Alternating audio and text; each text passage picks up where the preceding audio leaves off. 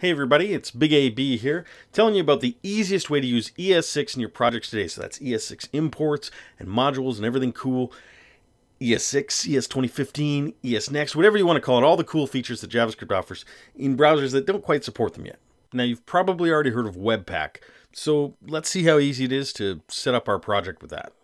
The first thing you do is set up your HTML to pull in a BundleJS file. Then we're going to set up a Webpack config file, and we're going to npm install Webpack. Our Webpack config file will just export an object which we'll use to configure things, and we'll npm install Babel loader, which will do our transpiling for us. Okay, so far so simple. Now we're just going to configure our entry points. We can use the node path module for that. Then we're going to configure our output points, in this case BundleJS, install Webpack dev server and configure it for development. Then to be able to import CSS in our modules, we're going to install some loaders, the style loader and the CSS loader, and we're going to configure those along with the Babel loader inside our loaders array here. Then we install the ES 2015 and stage 0 presets for Babel and hook those up in the package JSON. Then install the copy Webpack plugin and configure it along with the Webpack no errors plugin in the plugins section so that Webpack dev server can work off the HTML in the bundles directory. Configure Webpack's output to have colors and produce source maps, and add Webpack to your npm scripts. Alright, let's face it, that was not that easy. So let's try the same thing again, only this time let's use StealJS. To get started with Steel, just npm install Steel. Then in your HTML, set your script source attribute to the Steel file in node modules. And then add a main attribute to that script and assign it a module name. And that's going to be the main JavaScript module entry point for this page. And that's it. You're up and running with ES6 modules. StealJS loads in the browser, just like, the browsers are going to when they implement the module spec.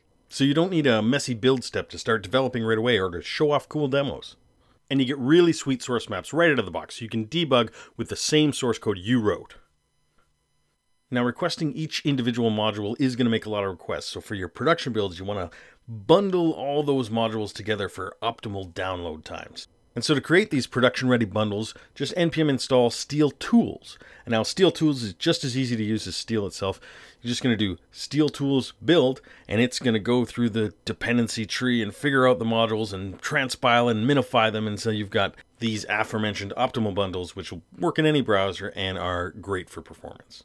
And then in your HTML file, you just change steel.js to steel.production.js, and you're rolling with minimal requests production builds.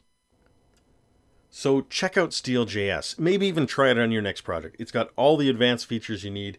It can load any module type, ES modules, AMD, CommonJS. It was made to work with NPM, so it just uses the NPM module names. You can load things other than JavaScript with it. You can load CSS, Sass, less other things. It has the advanced code splitting option and much, much more. Check it out. But as I promised in the beginning, and hope I've shown you, it is by far the easiest way to get started with ES6 modules, and yet has all the features you need for your development process. Thanks a lot.